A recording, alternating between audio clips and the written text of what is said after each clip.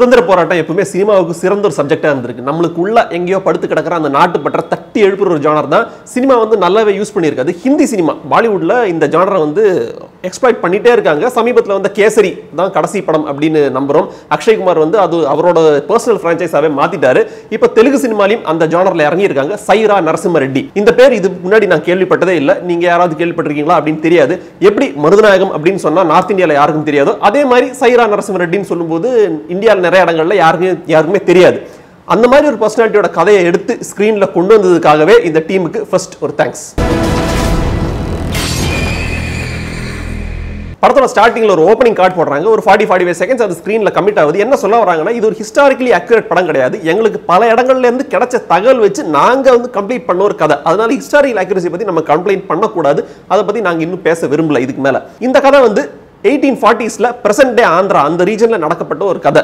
First war of Indian independence எது அப்படின்னு கேட்டீங்கன்னா, எல்லாரும் நம்ம ஸ்கூல்ல படிச்சது ஞாபகம் இருக்கு. நம்ம படிச்சிருப்போம் 1857ல மீரட்ல சிப்பாய் மியூட்னி நடந்தது. அதுதான் நம்மளுக்கு தெரிஞ்ச தகவல். ஆனா இன்னைக்கு கிடைச்ச தகவல் என்னன்னா, சய் ரா நரசிம்ம ரெட்டி அப்படின்ற ஒரு அரசர் ஆந்திரா ரீஜன்ல 1840ஸ்லயே ஒரு போர ஆரம்பிச்சிருக்காரு. அதுதான் first Indian war of independence அப்படின்றது. எது ஃபர்ஸ்ட் வார் ஆஃப் இண்டிபெண்டன்ஸ் அப்படின்றது முக்கியம் இல்லை. அது ரன்னிங் ரேஸ் வச்சு ஃபர்ஸ்ட் பிரைஸ் கொடுக்கணுன்ற அவசியம் இல்லை. ஆனா என்ன அவசியம்னா, இப்படி நிறைய போராளிங்க இருந்தாங்க, அவங்க நாட்டுக்காக போராடி இருக்காங்க அப்படின்னு தெரிஞ்சுக்க வேண்டியது மிக அவசியம். Lord mount pattern, Lord ribbon இந்த மாதிரி பேரெல்லாம் நம்மளுக்கு சரளமா தெரியும் போது சய் ரா நரசிம்ம ரெட்டின்ற பேரும் சரளமா தெரிஞ்சுக்க வேண்டியது அவசியம்.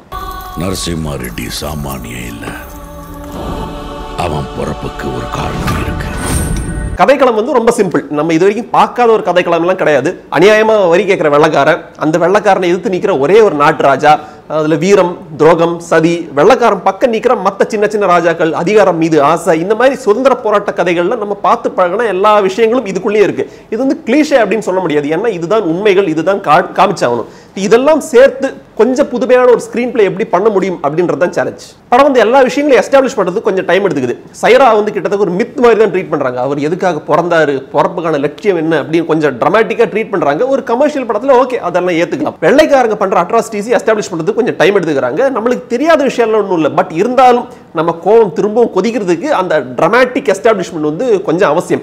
சய் ராவோட கோவம் நம்மளுக்கு நியாயமா தெரியறதுக்கும் அந்த டிராமாட்டிக் எஸ்டாப்ளிஷ்மெண்ட் அவசியம். அது கரெக்டா பண்ணியிருக்காங்க. கொஞ்சம் டைம் எடுத்தாலும் அந்த கோவம் கொதிச்சு வெடிக்கும் போது தான் இந்த படத்துக்கு உயிர் வருது.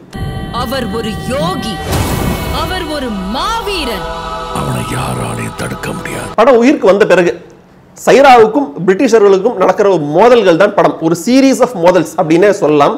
அதுல ஒவ்வொரு மோதலும் முன்ன நடந்த மோதலை விட கொஞ்சம் பெரிய மோதல். அதுதான் இங்க நடக்குது. ஸ்ட்ரெயிட் ஃபார்வர்டா சொல்ல போனா ஒரு பாயிண்ட்டுக்கு மேல படம் வந்து ஒரு வார் ஜோனுக்கு மூவ் ஆகுது. ஒரு வார் மூவி தான். ஹைலி ஆர்கனைஸ்டான பிரிட்டிஷ் ஆர்மியும் அவ்வளோ ஆர்கனைஸ்டா இல்லாத ஒரு கிளர்ச்சியாளர் கும்பல், இவங்களுக்கு 2 பேருக்கு நடுவில் நடக்கிற ஒரு வார் தான் இந்த படம் அப்படின்னு சொல்லலாம். இங்க தான் படம் லைட்டா தவறுது. எப்படி தவறுது அப்படின்னு கேட்டீங்கன்னா, பிரிட்டிஷ் ஆர்மி ஒரு ட்ரெயின்ட் ஆர்கனைஸ்ட் ஆர்மியா இருந்தாலும் எந்த விதத்திலையும் அவங்க ஒரு ஆர்கனைஸ்ட் ஆர்மிக்கான தந்திரம் எங்கேயுமே காமிக்கல. இன்ஃபேக்ட் 2 பக்கமும் எந்த விதமான தந்திரமும் காமிக்கவே இல்லை. இந்த பக்கம் என்ன நம்பிக்கையில் இருக்காங்கன்னா, எப்படியும் சிரஞ்சீவி இருக்காரு, அவர் ஒரு 200 பேரை வெட்டிடுவாரு. அந்த பக்கம் தந்திரம் என்னன்னா, ஃபர்ஸ்ட் ஒரு 100 பேர் அனுப்போம், அப்புறம் ஒரு 1000 பேர் அனுப்போம், அப்புறம் ஒரு 10,000 பேர் அனுப்போம். அப்படிதான் இருக்கு. சில இடங்கள்ல தந்திரம் வந்து டயலாக்ல டிஸ்கஸ் பண்றாங்களே ஒழிய அது ஸ்கிரீன்ல வெளிப்படல. யுத்தம் வந்து எப்பவுமே தந்திரத்தால தான் ஜெயிப்பாங்க, பலத்தால இல்ல. அந்த தந்திரம் ஸ்கிரீன்ல வெளிப்படாதது படத்துக்கு பலவீனம். இந்த மண்ணுல பிறந்தது நாங்க, மண்ணோட மண்ணா கலக்க போறதும் நாங்க. உனக்கு எதுக்குடா கட்டணும் கிஸ்தி? சிரஞ்சீவி பொதுவாக அவர் ஃபேன்ஸை கவர் பண்ணுறதுக்காக நிறைய விஷயங்கள் பண்ணுவார். ஜாலியாக நடந்துக்கிறது, டான்ஸ் ஆடுறது, அந்த மாதிரி விஷயங்களுக்கான எந்த விதமான ஸ்கோப்பும் இந்த ஸ்க்ரீன் பிளேல இல்லை. அப்படி இல்லைனாலும் சில மாஸ் சீன்ஸ் அவருக்காக எழுதப்பட்டிருக்கு. அது வந்து நல்லா ஒர்க் அவுட் ஆயிருக்கு. படத்துக்கு ரொம்ப அவசியம் இல்லைன்னா கூட ஒரு கமர்ஷியல் படத்தில் ஓகே இந்த மாதிரி சில தேவைகள் இருக்கும், அது நம்ம மன்னிச்சு விட்டுறலாம். ஒரு இடத்துல ஒரு டயலாக் வருது, வரி வட்டி கிஸ்தி, அது வந்து அதே மாடுலேஷனில் அதே தாளத்தில் வந்து வந்திருக்கு. இது வந்து மேபி தெலுங்குக்கு புதுசா இருக்கலாம். ஆனா நம்ம இந்த மாதிரி ஒரு டயலாக் வந்து 50 வருஷமா கேட்டு இருக்கோம். இது நல்லா தான் பண்ணியிருக்காரு, இல்லைன்னு சொல்ல. பட் நம்ம ஆல்ரெடி அது லெஜெண்டரி ஸ்டேட்டஸ்ல ஒருத்தர் பண்ணி நம்ம பார்த்துட்டோம். அதனால நம்மளுக்கு அவ்வளோ புதுசா தெரியல. சிரஞ்சீவி பொறுத்த வரைக்கும் வயசு எதுக்கும் ஒரு தடை இல்லை அப்படின்னு அவர் ப்ரூவ் பண்ணிட்டாரு. இந்த வயசுலையும் ஆக்ஷன்லையும் சரி, ஹார்ஸ் ரைடிங்லையும் சரி அவ்வளோ பவர்ஃபுல்லாக தெரியாது. பவர் பேக் பெர்ஃபார்மன்ஸ் அப்படின்னே சொல்லலாம். சில ஆக்ஷன் சீன்ஸ்ல அவருக்கு ஸ்டண்ட் டபுள் யூஸ் பண்ணியிருக்காங்க. எந்த அளவுக்கு நீட்டாக யூஸ் பண்ணியிருக்காங்கன்னா, சிரஞ்சீவி யாரு, அவருக்கு வயசு என்ன அப்படின்னு தெரியாதவங்க இந்த படத்தை பார்த்தா அது ஸ்டண்ட் டபுள் கிடையாது, அவரே தான் பண்ணியிருக்காருன்னு தான் நம்புவாங்க. நம்மளுக்கு சிரஞ்சீவி யாருன்னு தெரியும், அவருக்கு என்ன வயசுன்னு தெரியும். ஸோ ஸ்டண்ட் டபுள் அப்படின்னு நம்மளால கெஸ் பண்ண முடியும். பட் அதர்வைஸ் ரொம்ப நீட் ஒர்க். அந்த ஸ்டண்ட் கொரியோகிராஃபருக்கு பாராட்டுகள்.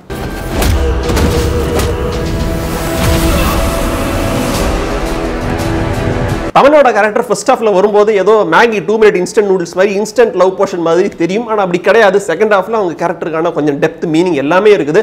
அவங்க கேரக்டரோட லாஸ்ட் 1 மினிட் ஒரு டான்ஸ் ஆடுறாங்க. அந்த டான்ஸ்ல வந்து ரௌத்ரம் ரொம்ப அழகா வெளிப்பட்டு இருக்கு. நல்லா பண்ணிருக்காங்க. ஆமா, இந்த 1.5 டன் வெடிமருந்து இருக்கும்போது அதுக்கு பக்கத்துல யார் இவ்வளோ நெருப்பு வைக்கிறாங்க அப்படின்னு நீங்க யோசிக்கலாம்.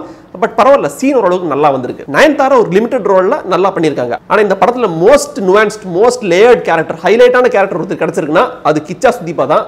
ரொம்ப அழகா வந்திருக்கு. போய் பாருங்க, கண்டிப்பா உங்களுக்கு பிடிக்கும். விஜய் சேதுபதி அவரை இந்த படத்துக்கு ஏன் கூப்பிட்டாங்க அப்படின்னா, இந்த படம் வந்து தமிழ்லயும் ரிலீஸ் ஆகுது. அதனால ஒரு தமிழ் ஸ்டார் இருந்தா கொஞ்சம் அடிஷனல் மைலேஜ் கிடைக்கும் அப்படின்றதுக்காக அப்படின்னு நினைக்கிறோம். அவரை கூப்பிட்டதுனாலையும் அவர் இந்த படத்துல போய் ஜாயின் பண்ணதுனாலையும் எந்த விதமான ஆட்சேபமும் இல்லை. ரொம்ப இம்பார்ட்டன்ஸ் இல்லாத ஒரு கேரக்டர் அப்படின்னே சொல்லலாம். இருந்தாலும் இப்படி ஒரு கேரக்டர் பண்ணும்போது அந்த கேரக்டர் ஏற்ற மாதிரி பீரியடுக்கு ஏற்ற மாதிரி கொஞ்சமாவது வாய்ஸ் மாடுலேஷன் ஏதாவது கொஞ்சம் கொடுக்கலாம். அயன்மேனுக்கு ஒரே மாடுலேஷன் தான், இந்த கேரக்டருக்கு ஒரே மாடுலேஷன் தான்னா எப்படி அது கன்வின்சிங்காக இருக்கும் அப்படின்னு தெரியல. அமிதாப் பச்சன் ஒரே ஒரு வார்த்தை கம்பீரம். அனுஷ்காவும் வராங்க, ஒரு 2 minute cameo as Jhansi Rani. என்னதான் 2 மினிட் கேமியோ இருந்தாலும் ஜான்சி ராணிக்குன்னு ஒரு ஃபயர் இருக்குன்னு ஸ்கிரீன்ல. அன்பார்ச்சுனேட்லி அது மிஸ்ஸிங். சுதந்திரத்துக்காக நடக்கிற முதல் யுத்தம் இது. இந்த யுத்தத்துல நீ ஜெயிக்கணும். படத்துல மிக நல்ல ஒரு விஷயம் என்னன்னா, நீட்டா பட்ஜெட் பண்ணியிருக்காங்க. இந்த படத்தோட பிரைமைஸ் பீரியட்லாம் பார்த்தா சாதாரண ஒரு பட்ஜெட்ல எடுக்க முடியாத ஒரு படம், பிக் பட்ஜெட் படம் தான். ஆனா நல்ல விஷயம் என்னன்னா, தேவையான இடத்துல மட்டும்தான் செலவு பண்ணியிருக்காங்க. மெகா ஸ்டார் இருக்காரு, 2 ஹீரோயின் இருக்கான்றதுக்காக கிராண்டா பாட்டு ஷூட் பண்ணி அது படத்துல வைக்க முடியாம கடைசியில் வைக்கிற அந்த மாதிரி எந்த விஷயமும் நடக்கல. செலவு எல்லாம் பண்ணது பீரியட் செட்டிங்காகவும் ஆக்ஷனுக்காகவும் போர்க்களம் சீன்ஸ்க்காகவும் தான். அந்த பீரியட் ரீக்ரியேஷன் நல்லா வந்திருக்கு. அதுக்காகவே கேமராமேன் ரத்னவேலுக்கும் ஆர்ட் டைரக்டர் ராஜீவனுக்கும் அப்புறம் காஸ்டியூம் அண்ட் செட் டிபார்ட்மெண்ட்டுக்கும் பாராட்டுகள். பாடல்கள்ல காமிச்ச சிக்கனம் ஒரு டுவெட் கூட இல்ல. அது வந்து படத்துக்கு மிக மிக நல்ல ஒரு முடிவு.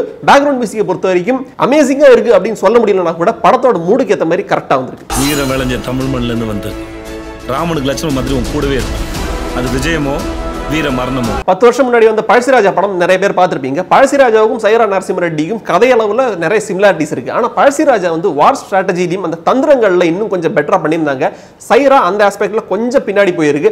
ஆனா உணர்ச்சியில இமோஷன்ல வந்து ரொம்ப ஸ்ட்ராங்கா கன்வே பண்ணிருக்கு. ஆனா செகண்ட் ஹாஃப்ல அந்த வார் ஸ்ட்ராட்டஜிஸ் தந்திரங்களை வந்து ஸ்கிரீன் பிளேல இன்கார்பரேட் பண்ணியிருந்தாங்கன்னா செகண்ட் ஹாஃப் இன்னும் ரொம்ப என்கேஜிங்கா இருந்திருக்கும் அப்படின்னு நம்புறோம். இது வந்து தெலுங்குல இருந்து எடுத்து தமிழுக்கு வந்த ஒரு டப்பிங் படம். ஆனா எந்த இடத்துலயும் டப்பிங் நம்மள உறுத்தாத மாதிரி ட்ரை பண்ணிருக்காங்க. சில படங்கள்ல டப்பிங் படங்கள்ல கேரக்டர் பேசி முடிஞ்சு வாயை க்ளோஸ் பண்ண பிறகு 2 செகண்ட் டயலாக் போகும். அந்த அளவுக்கு கிளாரிங்கா எந்த விஷயமும் இல்லாம டப்பிங் உறுத்தாத மாதிரி பண்ணிருக்காங்க. அதுவும் ஒரு பிளஸ். என்னதான் குறைகள் இருந்தாலும் இந்த படம் என்ன சொல்ல வருதுன்னா, இப்படி போராளிகள் இருந்தாங்க, இவங்களை பத்தி நம்ம தெரிஞ்சுக்கணும் அப்படின்றது. அதுக்காக இந்த படத்தை பார்க்கலாம். மற்றபடி இது தெலுங்குல இருந்து தமிழுக்கு வந்த ஒரு டப்பிங் படம், ராஜா காலத்து கதை அப்படின்றதுக்காக நீங்க பாகுபலி கண்ணாடி போட்டு போகாதீங்க. அப்ப கொஞ்சம் டிசப்பாயிண்ட் ஆகுவீங்க. மற்றபடி வாரம் சாதா ஆக்ஷன் படங்கள் வந்துட்டே தான் இருக்கு. அதுல இருந்து கண்டிப்பா இது ஒரு பிளசன்ட் சேஞ்சா தான் இருக்கும். போய் பாருங்க, டிசப்பாயிண்ட் ஆக மாட்டீங்க. லட்சுமிங்கிற என் பேருக்கு பின்னாடி நரசிம்மாங்கிற உங்க பேர் கொடுங்க போதும். படத்தோட ஆரம்பத்திலையும் படம் முடிஞ்ச பிறகும் கமல் சாரோட வாய்ஸ் ஓவர் ஒரு 2 மினிட்ஸ் வருது. அதுல ஏதோ ஒரு இடத்துல மருதநாயகம் அப்படின்ற ஒரு வார்த்தை அவர் சொல்றாரு. எதுக்காக சொன்னாருன்னு முழுசா கவனிக்க முடியல. பட் என்ன ஒரு விஷயம்னா, 20 வருஷம் முன்னாடி மருதநாயகம் அப்படின்ற கனவு வந்து சாத்தியம் இல்லாம இருந்திருக்கலாம். ஆனா இப்போ பாகுபலிக்கு அப்புறம் இந்த மாதிரி படங்கள் எடுக்கலாம், இந்த பட்ஜெட் வந்து நம்ம இண்டஸ்ட்ரிக்கு சாத்தியம் அப்படின்றது ப்ரூவ் பண்ணிட்டாங்க. மற்ற இண்டஸ்ட்ரீஸ் வந்து இந்த மாதிரி ப்ராஜெக்ட்ஸ்ல இறங்க ஆரம்பிச்சிட்டாங்க. சோ இப்போ மருதநாயகம் சாத்தியம். தேசத்தை விட்டு வெளியே போயிடுங்க, இல்லனா யுத்தம் தான். சை ரா Narasimha Reddy, talks of cinema rating